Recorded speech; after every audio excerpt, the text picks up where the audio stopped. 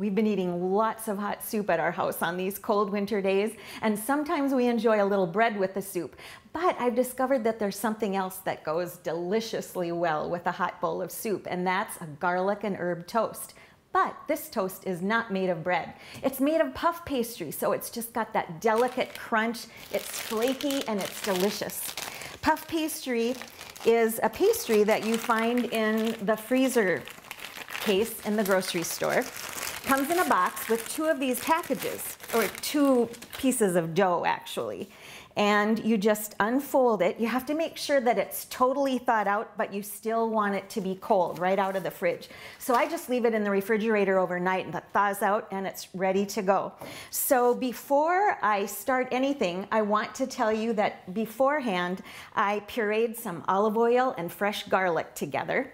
I made a Parmesan mixture by processing or grinding Parmesan cheese with some walnuts.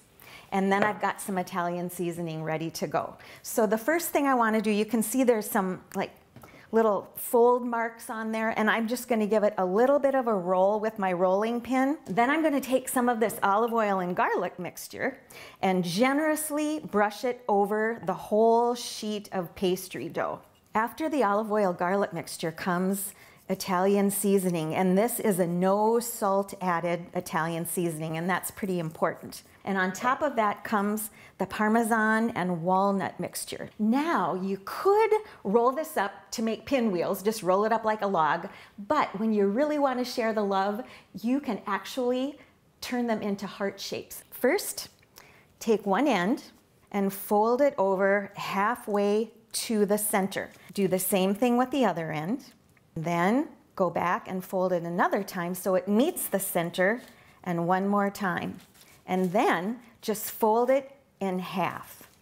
At this point, I'm going to put it into the freezer for about 10 minutes. When you slice that little formation that you made with the pastry dough, you will have these little shapes that look just like this. And I like to help them a little bit by just pinching the bottom of the heart so that when they bake, they look a little bit more heart-shaped.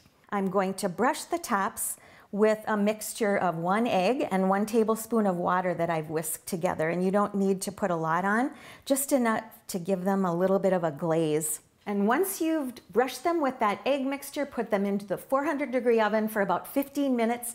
They'll get nice and golden brown. And when you take them out, surprise, heart shapes. They're so cute. I'm Sue Doden, sharing good food for Good Life 365.